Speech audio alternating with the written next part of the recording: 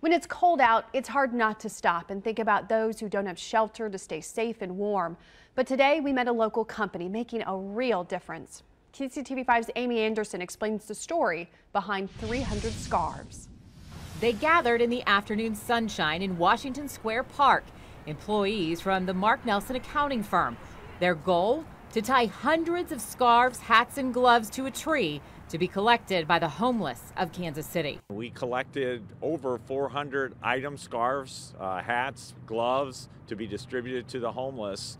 And our people have just done a tremendous job. The firm wants employees to give back to the community during the holiday season, and they're calling this project Wrapped in Warmth. There's a number of organizations that bring coats, and we thought this would supplement that in terms of the homeless people needing their hands, their hats around their necks, and we just thought it would be a great way to again supplement what they were already receiving. Each item will be taken by people who need it at their discretion.